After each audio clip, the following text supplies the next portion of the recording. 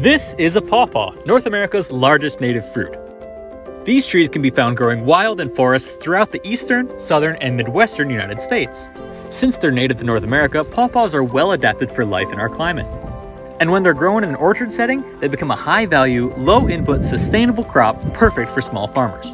Pawpaw fruits taste like a delicious mix between banana and mango with the texture of a ripe avocado. But if you've never had the chance to try a pawpaw, you're not alone. They may taste great and grow really well, but they're limited by their short shelf life. Ripe pawpaws can only be kept for a couple of days at room temperature before going bad, or a little bit longer in the fridge. But luckily, we have the tools to solve this problem. There is a ton of variation in wild pawpaws all around the country, and we've seen how just a couple generations of plant breeding can make a big difference in fruit size and quality. Plant breeding is pretty straightforward. You take the pollen from one great tree and put it onto the flowers of another high-quality tree. Those pollinated flowers will grow into fruit, which will have seeds that contain the genetics of both parents. If you save those seeds and plant them, you can grow thousands of seedlings. And when those trees grow and make fruit, you can find the ones that have the best combination of traits from their parents.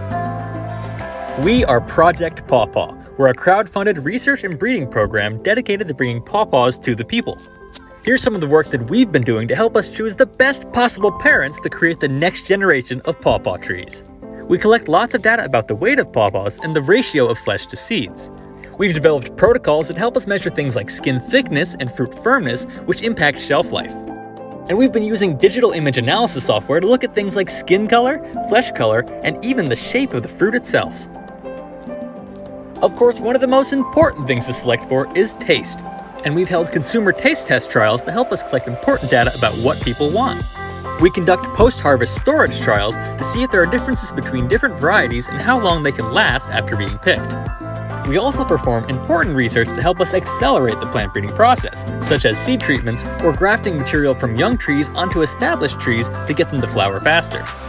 We've made a lot of progress in all these areas, but this year has by far been the most exciting yet.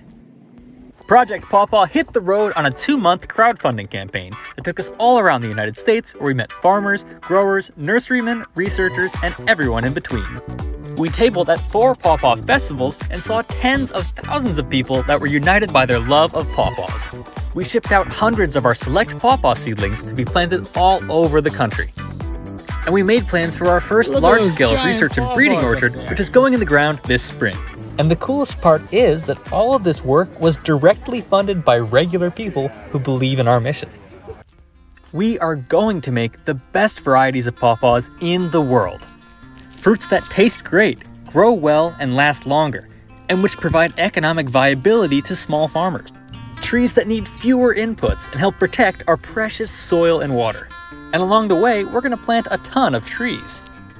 We couldn't do it without you, and we can't do it without you, so we want to thank you for investing in a fruit from here, for prioritizing a diversified, localized, and resilient food system, and for supporting Project Pawpaw. Thank you.